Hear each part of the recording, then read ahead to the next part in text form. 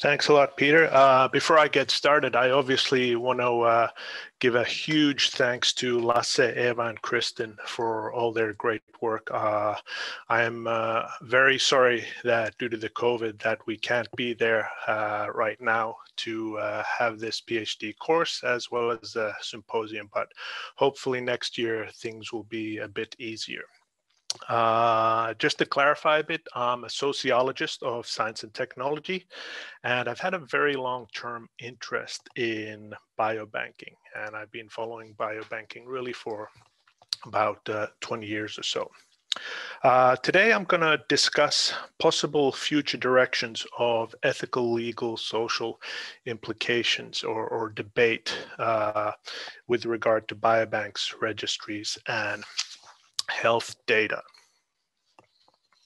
So if this hasn't been sort of driven into your skulls quite yet, then let me try once again to do this. Obviously, the Nordic countries have very unique resources when it comes to biomedical research. We have a lot of registers and biobanks that serve as excellent research infrastructure for innovative research on health as well as welfare. We also have very similar systems in terms of the personal identification number, and Eva highlighted very nicely how this actually is very different in many countries, where you might have several different numbers depending on who you're dealing with. Whereas in the Nordic countries, as you know, it's the one number that sort of follows you from your clinic visit to the library to wherever you may be going. In addition to that, we have these long population-based time series, which a number of the presentations today and yesterday have touched upon really nicely and highlighted how useful they are in studying disease. And obviously, once more, we are known as the Nordic gold mine. And in addition, we also have a number, or have had during the past 10, 15 years, a number of sort of policies and political sort of attempts to integrate and develop interoperability between sort of biobanks and registries. And on the right here, you have one example of a policy paper by Nordforsk. So, as we've also discussed, the collection of tissue is not a new phenomenon, but rather that's been going on for a very, very long time, particularly in hospitals with tissue collections, pathology collections, and so forth. But the ELSI discussion surrounding particularly biobanking is relatively new. Obviously, within medical research, we've had the World Medical Association's Declaration of Helsinki since 1964. But since about 2000, these things have been sort of revamped and rethought, particularly in relation to biobanking. So particularly during the past 20 years, we've had quite vibrant discussion regarding the ethical, legal, and social concerns surrounding biobanking. And I would argue that one of the reasons that this has taken place has to do with Iceland and the case of Decode Genetics in 1998. And after that, particularly in Anglo-American, Anglo-European sort of context, we have a lot of debate regarding biobanking. Later on, then we have discussions within Asia, within Africa, and Latin America, which sort of follows this trend. And what we see within this context is a sort of gradual national implementation and interpretation of ethical guidelines and directives. So this includes soft law, if you will. Now, even though we sort of highlight the similarities between the Nordic countries, there are also very big differences between how the Nordic countries implement and interpret certain cases. So there's a broad range of different implementations within the Nordic countries. However, within this context, there's been a sort of stabilization of these debates. And biobankers are perhaps maybe a bit sick of these discussions as well. If you start talking about ELSI in front of a biobanker, you might just catch a glimpse of them rolling their eyes and saying, okay, here we go again. So a lot of this has sort of started going around in a circle. So Today, I'd like to sort of try and touch upon the emergence of new types of concerns and discussions. So new perspective and maybe sort of bigger issues, which I think surround this research field in terms of managing samples, biobanks, as well as health data in general. So like I said, during the past decade or so, there's been a changing context of biobank research. And I just pulled a quote from a sort of report on joint Nordic registers and biobanks, which came out, I think this is 2014, and this was also supported by Nordforsk. And in that they say, there should be in the Nordic countries support for the development of technical solutions enabling secure transfer, storage, and access to research data across borders, possibly through the Nordic e-infrastructure collaboration. They go on to say, investigate the possibility of creating a unified data sharing facility in each country, such as the Danish solution for health data. So this is really just an example of the direction that I think biobanking and register-based research infrastructure development is going towards. So, and a lot of the speakers today and yesterday have sort of highlighted this. Tina and Lasse have also shown how, different resources can be brought together. And I've sort of made bolded a number of words about transfer, access, movement across borders, and sharing to sort of think about, how this thinking is starting to change. So instead of, there being all these different silos, that trying to facilitate easier access. And I think this is really key in terms of trying to think about the possible future ethical questions and debates that we are already facing, but will be facing in the future as well.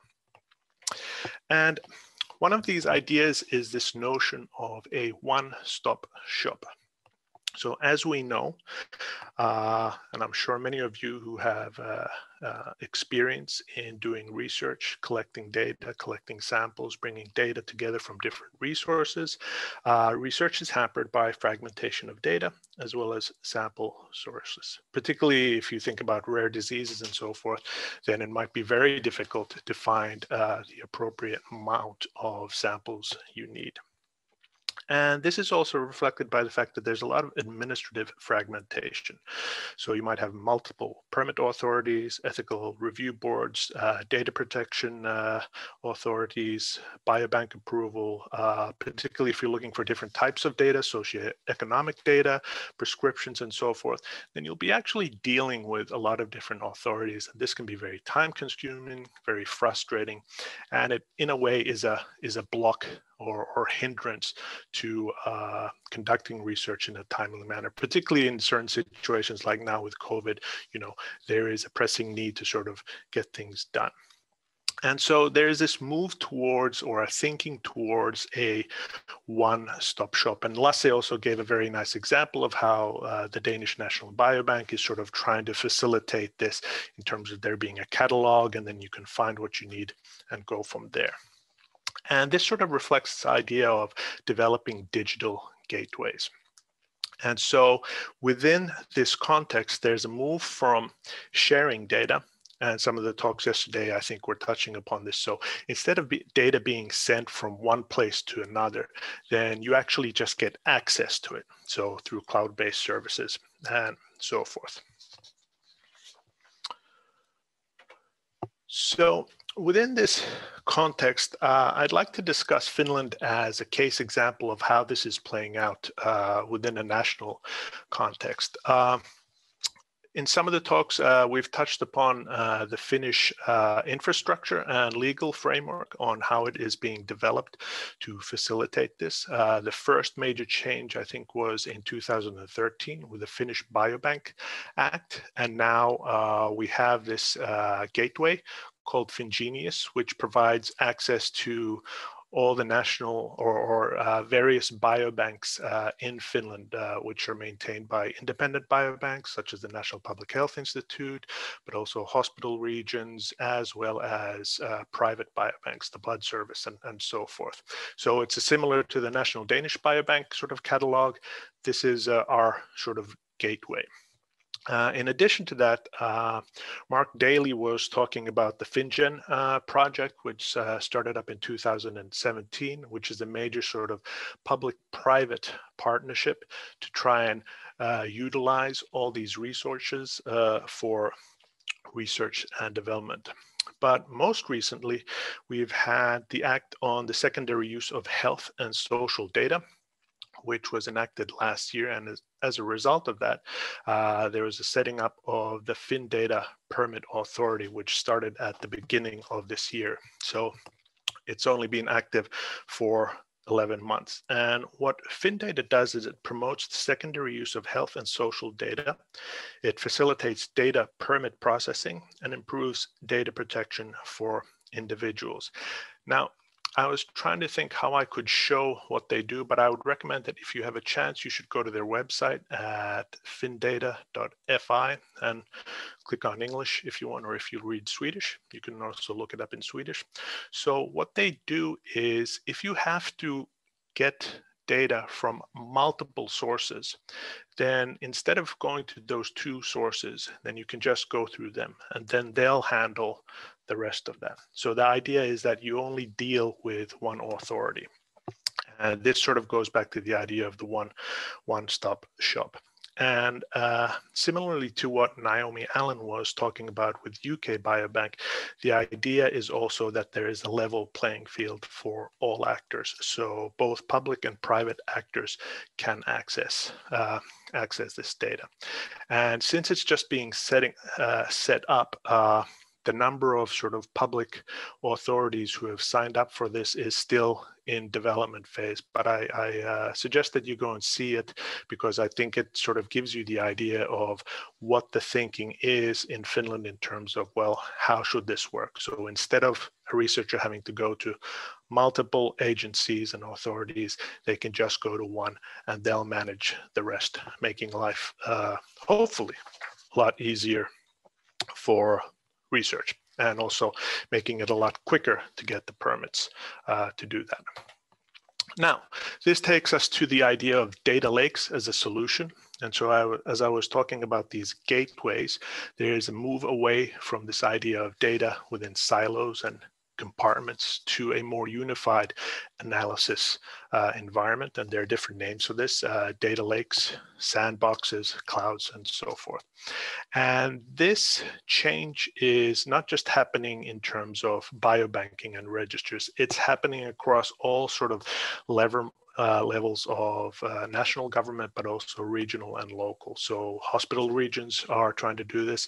And on the left bottom hand corner, you have an image of the Helsinki region hospital region and its idea of developing a data lake for all its data.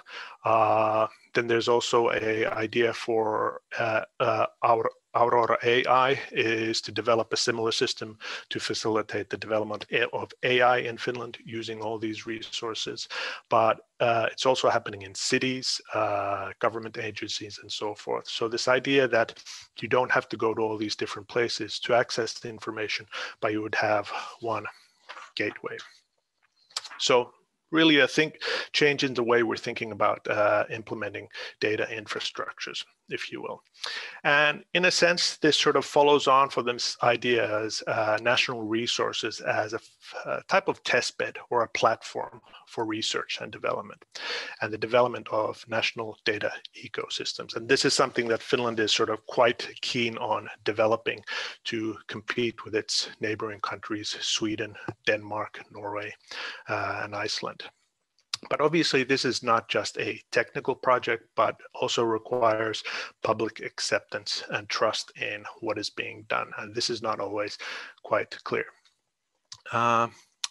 One of the problems with this is systemic changes like this are quite difficult to cover through informed consent. Obviously, if you're involved with patients themselves and you're doing research, that's one thing. But once that data is collected and it goes into databases and it sort of enters this larger national data ecosystem, it's kind of hard to describe that in, one-page informed consent system. So this brings me to my next slide and some of the new ELSI concerns, which I think are emerging through these or with regard to these changes. So what I'd like to talk about is the Vastaamo data breach. Now, Vastaamo is a private Finnish psychotherapy service provider. And towards the end of September, so a month and a half ago, it became apparent that they had a data breach, which actually happened 2 years ago, but it was not reported to the police until the September of 2020. What happened in this data breach was that the electronic patient records of therapy sessions were stolen or hacked. The hacker demanded then, or they waited a little while to make their demands to the company, but then they demanded 450,000 euros in bitcoins from the company, which then the Bitcoin did not pay because the police didn't want them to pay. After which, or subsequently, the hackers then sent emails to all of the people whose files they had, demanding 200 euros in Bitcoin within 24 hours. And if they didn't comply to that, then 400 euros in Bitcoin within 48 hours. As you can imagine, the patient records have very sensitive information regarding people's therapy sessions, and the records went on for about 10 years. So there's everything from people discussing depression, suicide, rape, sexual assault. There are reports or patient records from minors. So quite a bit of data was stolen. And as a result, a lot of those records, or a large chunk of that patient record database, was actually posted on Tor. And as of last Monday, 25,000 individuals have reported offenses to the police. So obviously, hacking is not a new phenomenon, but we seem to be very poorly prepared for the consequences of it from a national perspective. Now, I want to make very, very clear at this point that my point in raising this case, which has just recently happened in Finland, is not to argue that biobanks and registers are not well protected and secure within the Nordic countries. Quite the contrary. During the past 10-15 years that I've been following biobankers within the Nordic countries, I've learned a whole lot about how well they are protected and the measures that are taken to make sure that people's information is quite safe. The Vastaamo case is also quite different in the sense that the records are in a readable format, so they're sort of reports written by people, whereas genetic data is quite hard to understand, even if you're doing a PhD or a professor of genetics. But what is important, I think, in this case is how it highlights the types of vulnerabilities that the state and society has in general with regard to data management as well as digital disasters. And so what I'd like to suggest is that what this represents is a sort of new type of catastrophe, right? And a catastrophe is an event causing great and unusual sudden damage or suffering, also known as a disaster. And we're used to natural disasters, right? Earthquakes, fires, flooding. And we have a lot of systems in place that help respond and ameliorate some of the consequences of natural disasters. However, we seem to be very poorly prepared to respond and manage digital disasters. And when we're talking about a case like the Vastaamo case, where there are 25,000 people whose very, very personal and sensitive information is out there on the internet, it seems all the more important to talk about this issue within the Nordic countries. So why is this important? Well, obviously, the things that I discussed about first within the Nordic countries reflect systemic changes, so legislation, infrastructure. And these are very difficult to cover and discuss in informed consent for a particular research, or even if you're sort of donating a sample and information for a biobank. Other important point is these can be very large scale, so they involve many individuals. So there's very broad societal impact. We really need to ask what types of contingency plans we need to protect individuals in these cases. We've also seen that breach in one area will have a lot of consequences in other systems. A lot of these people are also very concerned about identity theft because the social security numbers are now available. And technically, at least in Finland, it's relatively easy to get a small loan from some of these small loan companies, or you could buy something from Amazon and then bill it to another person. And so this is something that has been discussed a lot right now. And actually, just yesterday, the government met to discuss how to facilitate the possibility to change your social security number in Finland in an easier way with regard to what has just happened. And so obviously the issues related to system integration and interoperability have a lot of ethical, legal, and social dimensions. And main question also is, how do you maintain trust in situations of crisis? So how are you able to convince people to continue to go to therapy, for instance, in this type of situation? And it's really critical that we're able to sort of reassure people that the systems are safe, even though some of them have failed to protect them. So and this brings me to the idea of national preparedness. So Finland has this National Emergency Supply Agency called NESA, and the job of NESA is to maintain security of supply stockpiles. Now, NESA was formed after World War II, and they have a lot of stockpiles of various types of supplies, which we think are needed in case of crisis. And particularly we were thinking about a war. So our neighbors to the east would attack, and we were thinking, well, what do we need in case of those? And for the first time since World War II, the stockpiles were opened during the COVID crisis because we were running out of face masks. So they opened them up. But it also showed that the sort of emergency and crisis mentality and planning was focused on a military conflict. So nothing like COVID, and certainly nothing like this sort of a data breach. They do, however, provide services for backing up data, but not really to manage data breaches. And this sort of raises the issue of we really need to better understand vulnerability and the consequences of data breaches. So what does vulnerability mean in the digital age? And if you think about these files which have been leaked, they really have an endless life, right? So something like if you've been there to discuss marital problems, then that file is now out there and you don't know how or when it might pop up again. Multiple people have access to it, and someone may try to blackmail you in the future with it. And so there's this constant sort of uncertainty which is over a lot of people's heads. And we don't really have a very good solution to how we manage this. So just to sum up and finally discuss some of the possible LC discussions and debates related to biobanking and registers.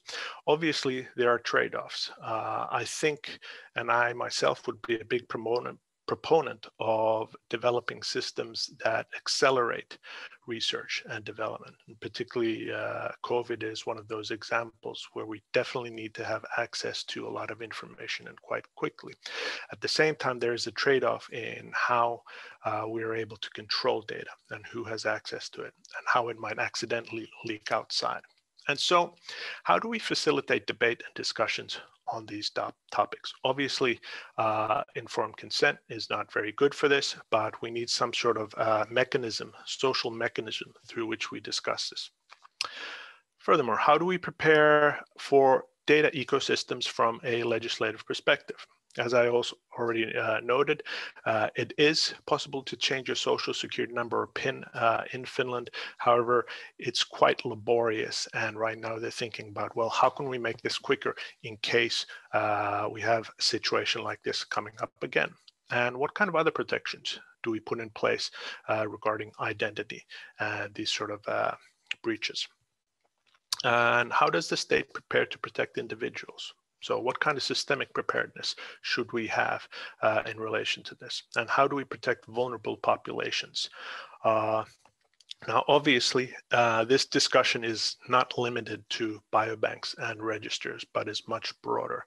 But I think the experiences and the know-how that biobankers and register maintainers have is crucial in facilitating this discussion.